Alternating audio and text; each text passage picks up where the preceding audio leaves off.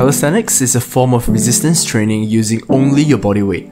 Other than looking cool and aesthetic, it also helps you build insane strength and tons of lean muscle mass. My name is Caliversity. Welcome back to another video. Without further ado, here is how you can start regardless of your level. Let's start with bent arm exercises. Bent arm exercises require you to bend your arms when you rep out a set. To target your push muscles like your triceps, chest and shoulders, you can do exercises like regular push-ups or regular dips. If regular push-ups or dips are too difficult for you, you can start with easier progressions like wall push-ups where you angle yourself against the wall. Your objective is to slowly shift your body into a horizontal position when you do the push-ups. Your final objective is to be able to rep out dips for reps and sets. However, if you do not have an accessible dips bar, push-ups are fine as well. If you think push-ups are too easy for you, you can switch to doing bench dips. You just need a chair for it. To isolate your triceps, do push-ups with a closer grip. To isolate your chest, do push-ups with a wider grip. To target your pull muscles like your biceps, lats and rear delts, you can do exercises like pull-ups, chin-ups, or neutral grip pull-ups. To isolate your biceps, you can do close grip pull-ups or chin-ups. To isolate your lats, you can do wide grip pull-ups or high pull-ups. To isolate your forearms, you can do thumbless grip pull-ups or just pull-ups on a bar with a thicker girth in general. If any of these pulling movements are too difficult for you, focus on doing inverted rows. These are lighter variations of pulling motions and will eventually build you strength to do one normal pull-up. The same grip logic applies here.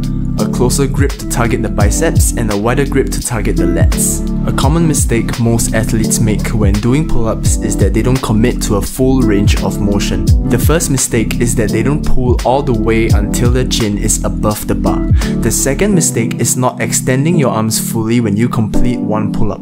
These are minor mistakes but can greatly change the gains that you'll get from pulling. If you struggle doing regular pull-ups but do not have a low bar for inverted rows, you can check out my latest ebook which will feature exercises on how to target the lats, biceps and upper chest with calisthenics exercises with absolutely no equipment. You will also be entitled to a 50% discount when you purchase the ebook together with my first ever ebook on how to train for muscle mass. The links will be provided in the description below.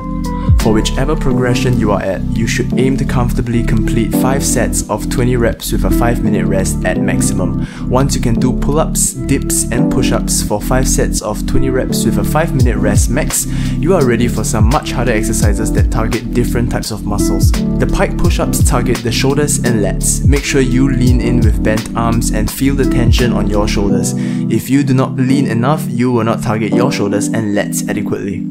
If you're comfortable with doing high pulls, you can start training for the muscle up, which is a combined vertical movement of pulling and pushing all together, and it usually is the first milestone of strength achievements for most calisthenics athletes. If you need a tutorial for the muscle up, I posted a video on it, you can check it out. The link to the video will be in the description below. Once you become good at reps, it's time to train for static holds. Static holds are the next step to becoming stronger in calisthenics. The most common and important static hold to train for is the handstand.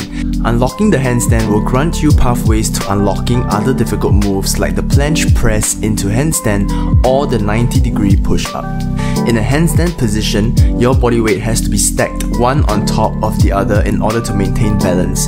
The handstand is more of a mobility and flexibility based static hold than one that is based off of strength. So here are a few stretching exercises that will help you to better unlock shoulder and lat mobility for your handstand. The first is known as the chicken wing stretch. Squat down and place the back of your hands against your waist. Bring your elbows in and lock them by your knees. Slowly bring your knees in closer to each other and relax your shoulders. This stretch will target all 3 of your shoulders delts, especially your rear delts, which is important in unlocking the flexibility for the handstand. The second is known as the lat opener. Find a bar to put your hands on, grab onto the bar and extend your lats out. Press your body downwards and feel the stretch in your lats.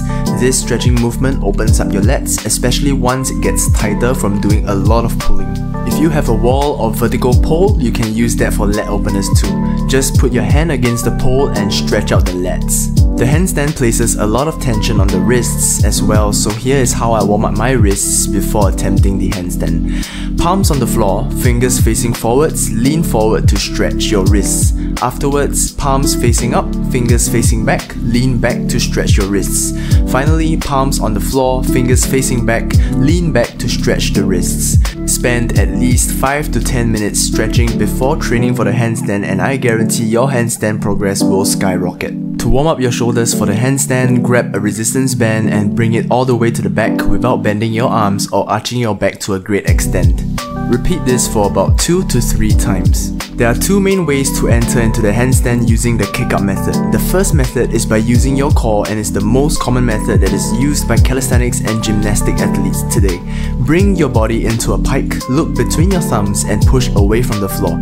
Squeeze your core, mainly your abdominals and glutes, before kicking up into the handstand.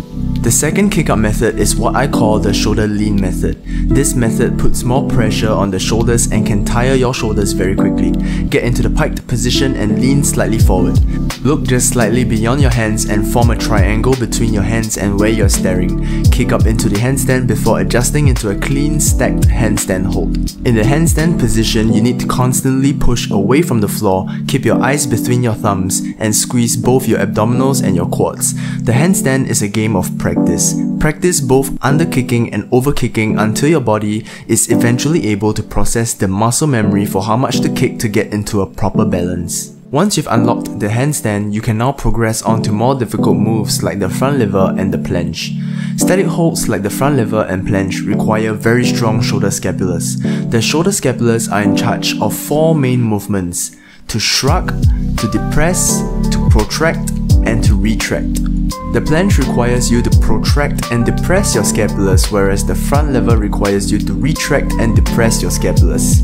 Before you start training for the planche or front lever, it is essential that you strengthen your shoulder blades first.